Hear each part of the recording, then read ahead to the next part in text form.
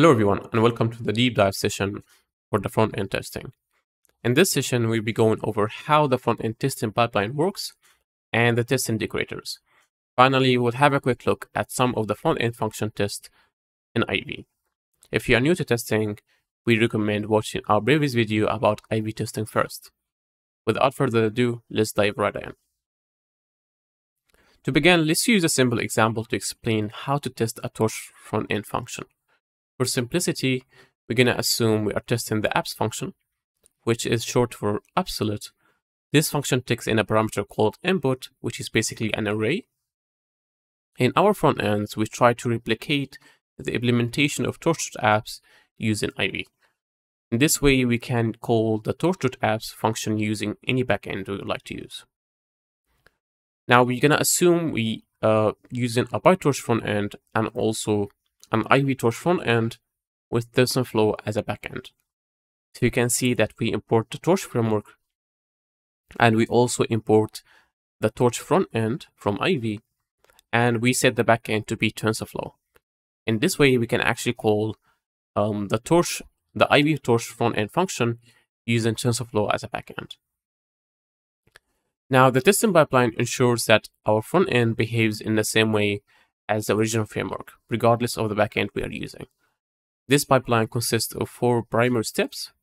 First, we generate the test data, as we previously discussed in our testing deep dive session, and then we begin pre-processing the generated data. In the case of the front-end testing, this includes converting the generated data to the Ivy array and also to the original framework array. Now, the next step is to execute the function with the generated arguments, and you can see here the text execution step. We basically use the generated arguments from the previous step and call the Ivy Torch front-end framework, and we also call the Torch original framework function call using our using generated data. Now, finally, we assert that return value are almost close to what we generated from our front end and also from the original framework. We may also perform additional checks, like asserting that the dtype is equal and also asserting that the device is equal. Now, let's take a closer look at the front-end testing decorators. We will discuss why we need these decorators in more detail later. It's worth noting that you may not need to use the front-end testing decorator in very rare cases. However, in almost every instance where you write a front-end function, you probably need to use one of the 2 decorators, handle front-end test or handle front-end method. As the name may suggest, the handle front-end test is used to test the front-end functions, while handle front-end method is used for methods of a class. Now, these decorators serve a critical purpose in the front-end testing. By simplifying the testing process, they take away the complexity of generating all the testing data, leaving you with the task of generating the function or arguments only. Now, let's take a closer look at the handle front-end test decorator. We will start by examining the arguments that are there, and we dive later on what they actually do. So first, we need to provide the function tree. So the function tree is the full function access path in the front-end framework. If we are testing an apps function in TensorFlow, it would look like TensorFlow.math.apps. In a more complex situation, for the JAX framework, you need to specify jax.lax.numpy.mathematicalfunctions.absolute, which is basically where the function exists in the original framework. Now, in some cases, we actually need to also provide an aliases. You can leave this one empty most of the time, but in the case of TensorFlow.math.apps, you can actually use this function in 2 ways. So you can access it using TensorFlow.math.apps, and you can also access it using TensorFlow.roops.apps. So if there exists an alias of the function we are testing, we should provide it in the aliases arguments. Now, the third argument is the number of positional arguments, and this one is a strategy defining the number of arguments to be passed as positional arguments. Most of the time, you should use this one and leave it as the default value. Unless you are actually trying to debug your test, you can use a custom strategy like passing st.just and giving it the value 0. In this way, it will basically tell the test pipeline to pass all the arguments as keyword arguments and not any as a position argument. Now, the next set of flags, we already visited this one in the testing deep dive, but it's worth mentioning that we should most of the time use the default values for each of these strategies, unless you have a good reason to override these values. We also see an example of when you should override these values later on. Now, the last argument is the given keywords, and this basically refers to the arguments that we want to pass in down the list, down the tree to the given decorator, the hypothesis given decorator. Now, this most of the time are actually all of the time must be a search strategy. So it could be using one of IV strategies like helpers, the dtype and values. It could be your own custom strategy, or it could be even a hypothesis strategy. Now, moving into handle front-end method decorator, you can see it's already similar to the handle front-end test decorator. So at first, the class tree is the full class path in IV frontends, and this one points to the class we want to test. So in the case of torch, we want to test the torch tensor, so we pass the class tree to be iv.functional.frontend.torch.tensor. Now, in most cases, we actually do not use the class directly to construct an object of an instance of that class. We most of the time use a function, a helper function, to actually create that class. So in the case of NumPy, if you want to create a NumPy in the array, you would actually use a NumPy.array function, which returns an ND array instance.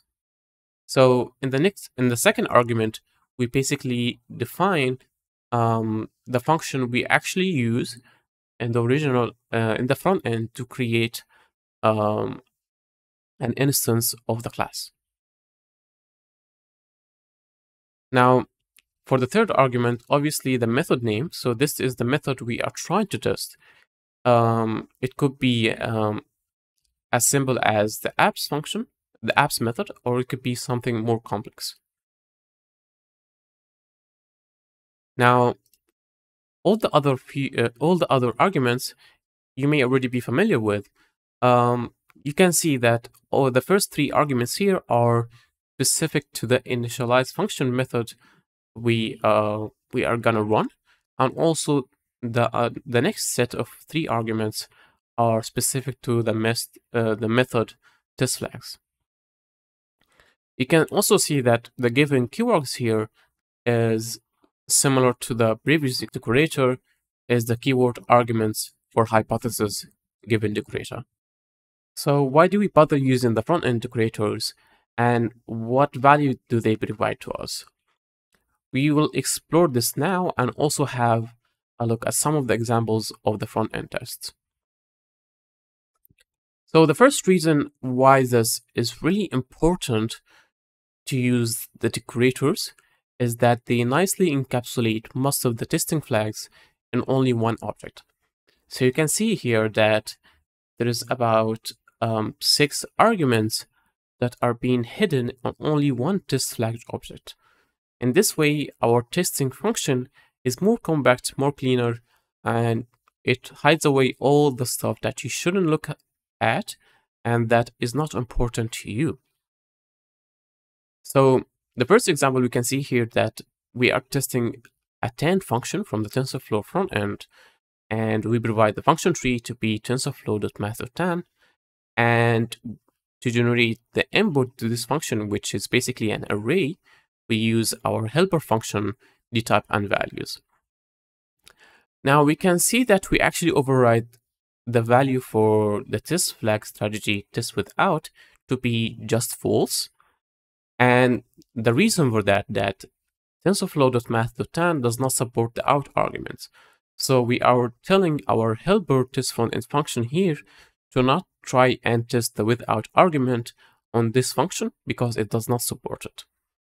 And this is one of the cases when you actually should override the default value for the strategy. So we can also see here that in the case of the handle frontend method, we are actually encapsulating away and hiding all the details of different 9 arguments in only 3 arguments. In this way, you can see that already the frontend method testing function is taking a lot of lines and is not easy to read. So if we actually went ahead by passing all these parameters by ourselves, we'll end up having a really long test function, which in most cases you don't care about all of these arguments to be exposed to you. Now, if we look at the handle frontend method decorator and we are testing a TensorFlow constant class with the method add.